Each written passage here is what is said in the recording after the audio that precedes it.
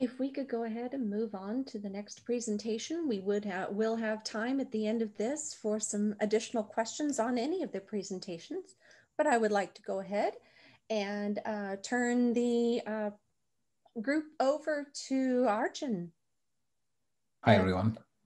He's going to be speaking to us on simple BIO and online school and community for communicating biology and biomedical science in plain language.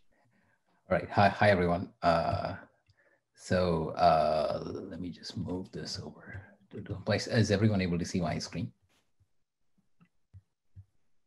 Yes. Yes. All right. Cool.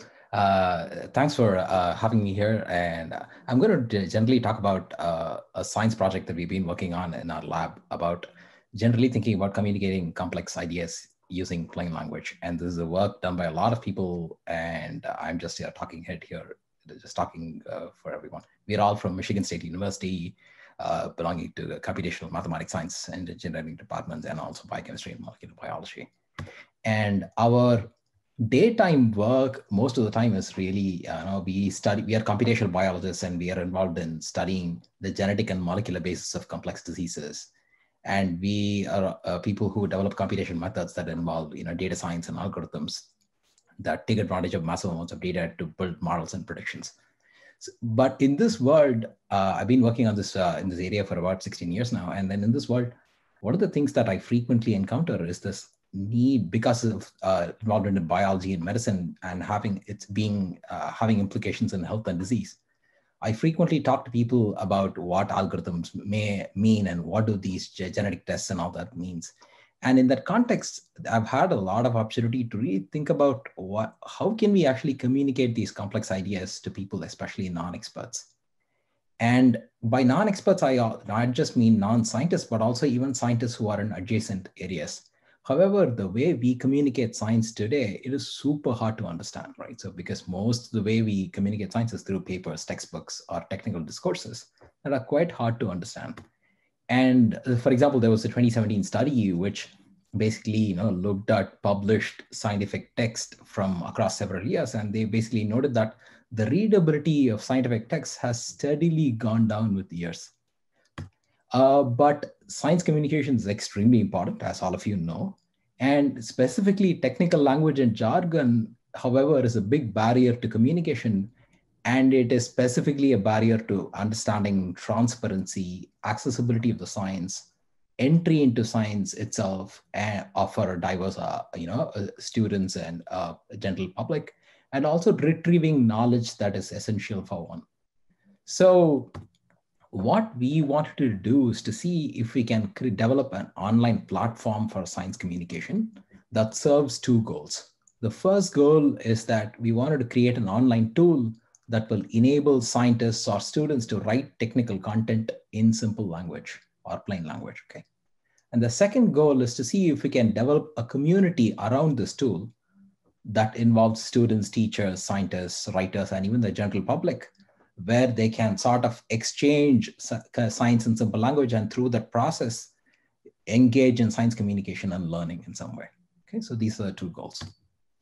Today, what I'm going to talk about is what is actually under the hood of this particular tool, and then talk a little bit about our tool itself, which is in very early stages. We are not very close to releasing it to the public, but I want to just showcase tool a little bit at the end. As you'll realize, one of the biggest problems here is that if we try to set out developing a tool like this, we need to define what simple language is in the first place, right?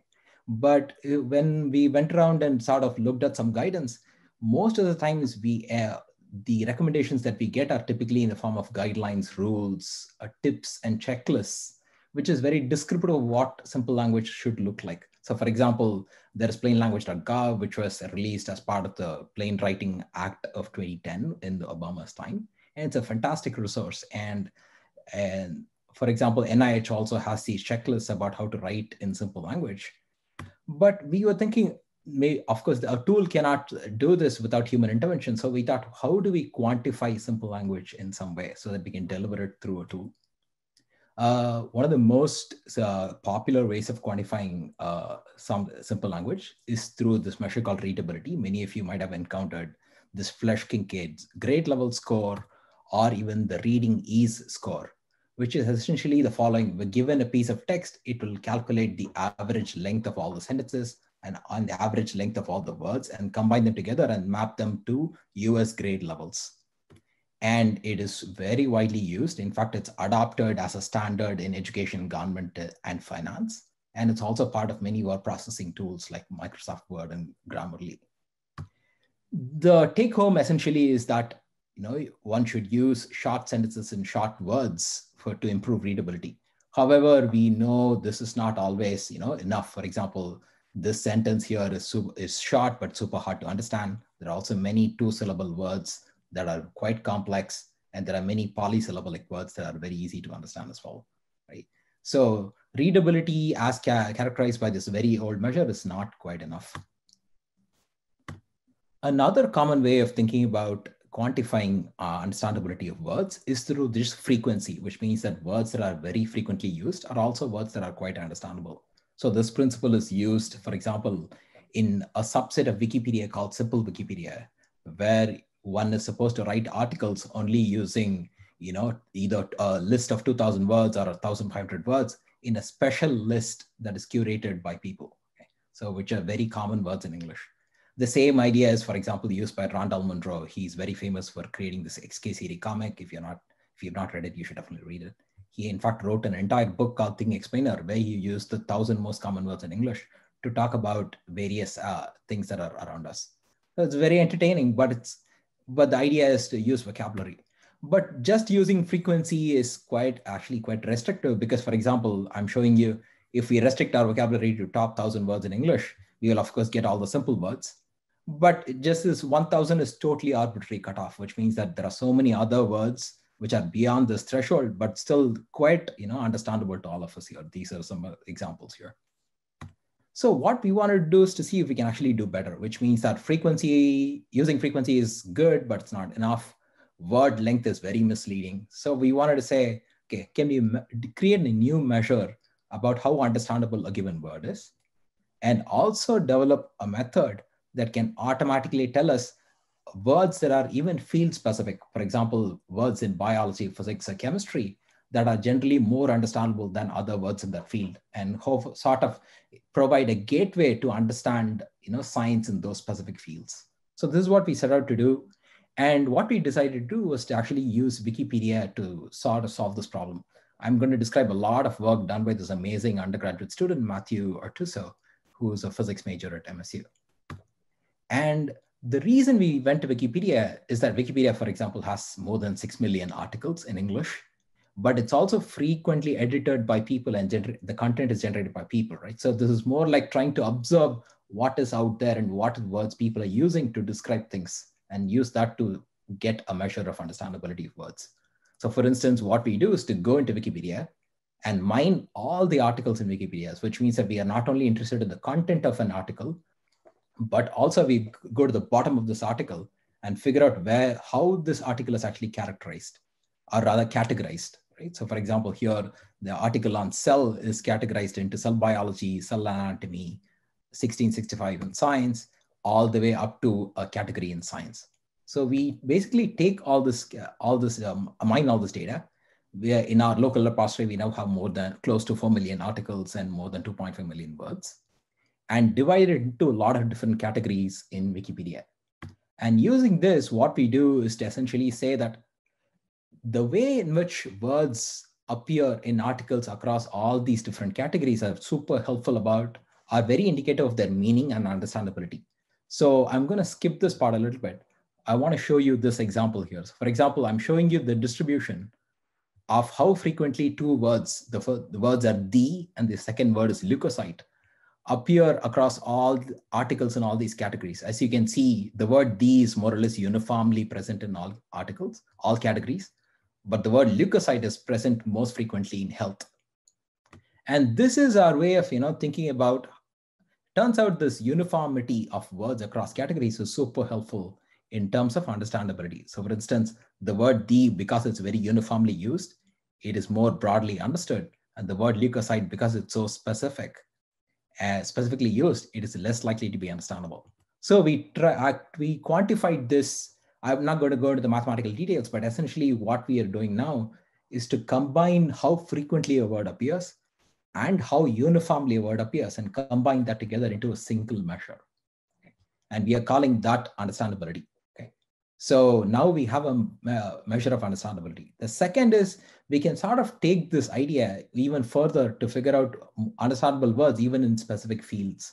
So for instance, we can again go back to Wikipedia and say that there is general Wikipedia, there is science, and then within science, there are all these disciplines. So what we can use that to do is to say, we want to find out words that are very common, for example, in biology, but that are also not so very uniformly used across all of science. And that helps us in a very automated way get to words very common in biology. So for instance, this approach gives us this automatic list of these top 50 words, for example, that are biology words. These were derived using an automated algorithm. There is no manual intervention, that it gives us a nice list of biology words that one needs to know to even start reading or understanding biological science. So of course, we did this for a lot of different areas: physics, for example, star galaxy statistics, solar orbit, chemistry, computer science, mathematics, and so on. We are able to do this for various disciplines because the algorithm itself is automated. So ultimately, what we have done is to develop a measure of understandability of words, both in general English and in field specific, in a field specific way. And what we are able to do now is to go back to any piece of text, be it a scientific paper or a Wikipedia article, and in fact, directly track how much of a particular paper or an article one can understand as we walk down these words based on their understandability. And so we're able to track readability and understandability like this for any piece of text. So going back to our goal, we wanted to do all this as a form of a tool. So that's where SGCI came in, and then we basically, walked it back at the queue, and we came to the front of several months ago, and we were very lucky to start collaborating with Choonhan Youn, who's an excellent developer with SGCI. And Jainil was a high school student with our group who started some development. So with Choonhan, we have started developing this tool called Simple Bio. It was originally focused on biology. We're going to branch out into all other disciplines of science. What it allows you to do is to either directly write a piece of text or paste a piece of text, and it'll tell you which words are hard to understand based on the measures that we have developed. And then it is also an editor where you can start changing these things.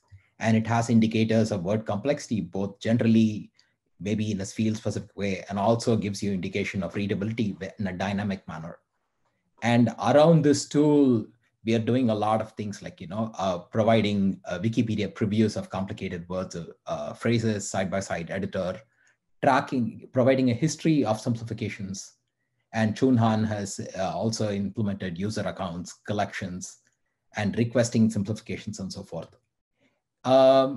Just as a caveat, I want to say that really, communicating in simple language is not that simple. That's not as simple as what I'm saying, because it doesn't just end with the idea of just fixing jargons. There's a lot about approach, voice, tone, design, and all that stuff is super important. And even more important is training, practice, and commitment to it.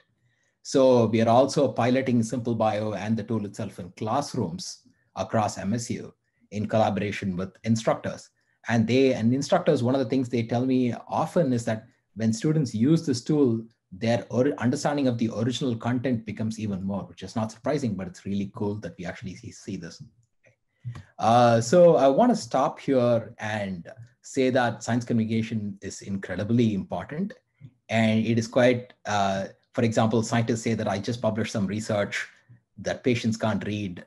I've not written a layperson summary. I have no plan of dissemination. But scientists also say that, why do patients keep visiting alternative therapies? So we need to go through the extra mile and communicate science, and our tool is to go one step in that direction.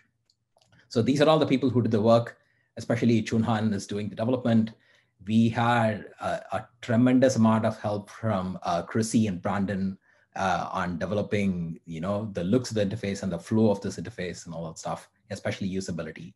And I want to stop here by acknowledging my entire group and SGCI for the funding and the time with developers. Thank you so much. Thank you. Does anyone have any questions? Yeah, I would have one.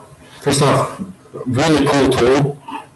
I was looking at the website. One thing I think could be cool is if it offered thesaurus-like behavior, what it could recommend. Is that in plans or? Yeah, absolutely. Yeah. So there are two things that we want to do. One is we are implementing a feature called Wikipedia previews, where we will automatically find hard words or phrases. And if it has a corresponding Wikipedia article, Wikipedia gives us an API to quickly preview the first few sentences of the article so that you can use that to simplify. And then we are working on a thesaurus feature where for a given word, we'll provide suggestions on other words that are more understandable that it can be replaced with. It's a great idea. I also have a question. Very nice talk. So Hi. Is it only available for English language, or are there different languages available, or have you plans to extend it for different languages? What an important question. So I've thought about this a lot. So right now it is English, but the way we have basically created this understandability index for both general language and for field specific, I tried to talk about the backend because we wanted to create an automated approach that starts from Wikipedia corpus. So right now, for example, what we can do is to completely switch out a language and, for example, take Spanish and do this entire thing and get indices or these measures for Spanish. So we can definitely do this. So that is the first aspect. As long as there is good representation of articles in Wikipedia, we can do this. The second is actually a slightly broader aspect that I wanted to think about. We know that automated translation is a super important area in artificial intelligence and machine learning. So for example, in Google Translate, you can stick a text and it'll give you a translation. But of course, we know that very complex scientific text is very hard to translate by automated translators. But the moment it is simplified, even automated translation becomes easier and more accurate. So I think hopefully what we also want to do is to use this tool to create simplifications of many scientific texts and use automated translation to translate it back to other languages as well. But it's a very important aspect. Thanks. Thank you.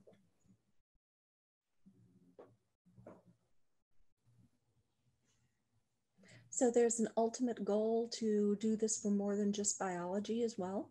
Oh yeah, totally. We call this simple bio because we come from biology, but the moment we realized that we could just quickly just change one category setup and then get these measures for physics, chemistry, computer science, like I showed you, we want to completely rename this tool and retool this for any discipline in science.